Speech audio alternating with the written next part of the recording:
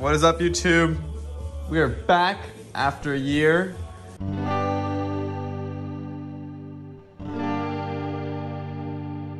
We are mounting an engine on a bicycle.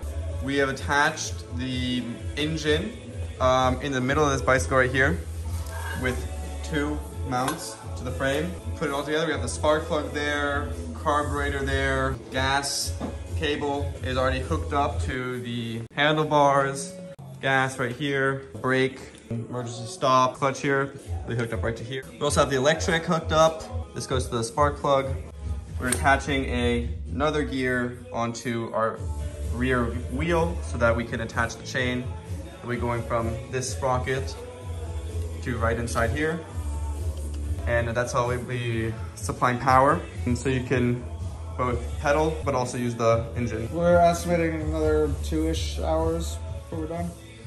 All right, so we are right about finished with putting our gear on. You can see we're just sandwiched around these sprockets. They don't fit together perfectly. It's a little bit difficult, so try our best. Works pretty well. So now I'm just gonna throw this on the bike.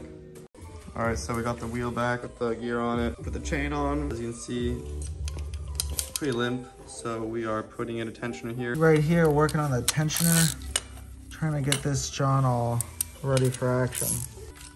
We'll be putting in another tensioner here because this is just so limp. All right, so we got the two tensioners on. So we got a little bit going on here too now.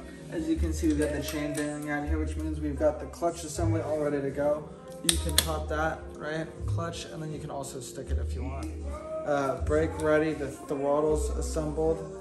So you can see that's moving our stuff down here, and all of that is getting wired up right now. All right, we filled this up with fuel.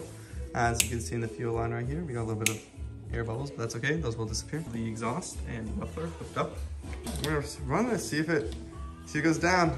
Thoughts? How could it go wrong? My thoughts exactly.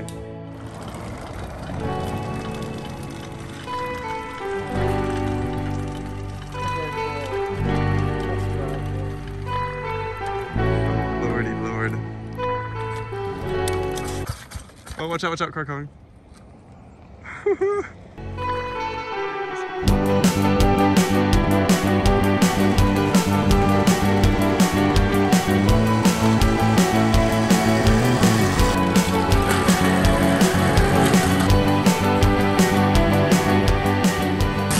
Alright, so our gear here is not running as straight as it should. So we've been doing these tests of taking a expo marker and holding it right onto it, and then it'll tell us where we have high spots.